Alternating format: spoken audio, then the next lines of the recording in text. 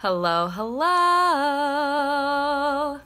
Happy Tipsy Tuesday. How are you doing today? My bandana is kind of curling up. Yep. There we go. Looking a little bit better. How are you doing? What are you up to? How is the weather? Cause I'm trying to channel some warm springtime beachy theme going on over here back here because it is sleeting and a lot of gross stuff is coming out of the sky right now. It's like 33 degrees outside. So yay, springtime in Virginia. Springtime for... No, we're not going to go there. But if you know that show, comment below. Love it. So today, I'm going to talk to you about some of my favorite wine accessories and wine accessories I think you should have in your home. And I'm not talking the earrings, although if you do like them, I can tell you how to get them, all right? But yeah, so... Did you know that, Easter is right around the corner, April 1st, and it is currently March 20th? 21st? 20th? It's March 20th. Where is this year? Where is 2018 going? It's just flying by. I don't know. It's going crazy. It's kind of how I feel. So those of you who don't know me, I am Tiara, aka T, your professional wine diva, helping you feel comfortable and confident in your wine selections and your wine pairings and living a fun-filled, wonderful life. So yeah, that's what I'm here for. And so today we're going to talk about wine accessories, all right? I'm going to adjust the camera just a little bit, a smidgen pigeon here. That's one of the little phrases I used to say when I did photography with little ones. I'd be like, all right, turn your head just a smidgen pigeon. Yeah, because I'm weird like that. So let's get to it. All right, so I have a couple of accessories that I think would also be great for when you are having your Easter dinner, if that is your thing, or any kind of dinner, or just having a dinner party and having friends over for a nice presentation. And, sometimes you have leftovers or whatever. So my first one I want to show you is a chrome stopper, and I do not have a bottle of bubbly open right now to kind of show you how it works, but I love this.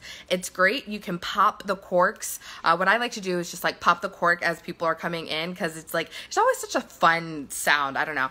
It's and you're like, everybody knows the party's getting started. The vino's flowing, the sparkling, the bubbly's about to come around, and it's great to pair well with cheese platters and appetizers, so bubbly is just wonderful that way. So a little chrome stopper is great to go on top to keep the bubbles bubbly. I don't know. I don't know a better way to phrase it. But to keep the CO2 basically in there to, keep your sparkling actually sparkling. So that's my number one, the chrome stopper.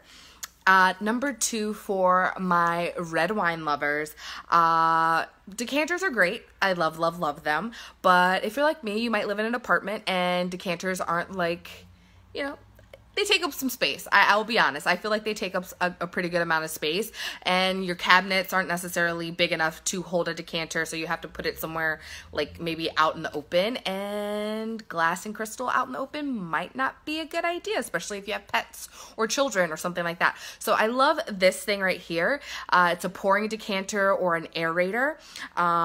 You just pop it into your red wine bottle, and it's got little filtration system in there that will just help with pouring it's nice to pour the wine, but it also helps put some air and oxidize your wine to open it up a little bit more. Although a decanter would do it better, this is just something great, and it's small to have. You can have a bunch of them and just pop them into multiple wine bottles, especially if you're doing an event.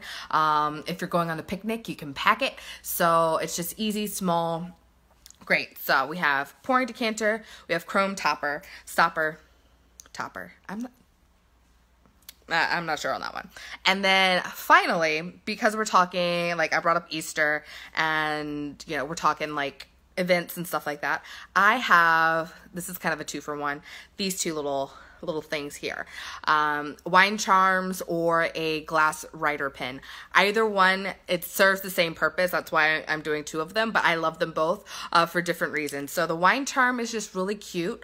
It's a cool way. You typically get them in packs of like 4 or 5, and they just go on the stem of your glass, and it goes there, and it's just a great way to identify whose glass is whose, so everyone can pick out which charm they want for the evening and put that on their glass. And these, for those of you who are Harry Potter fans, they're snitch wings.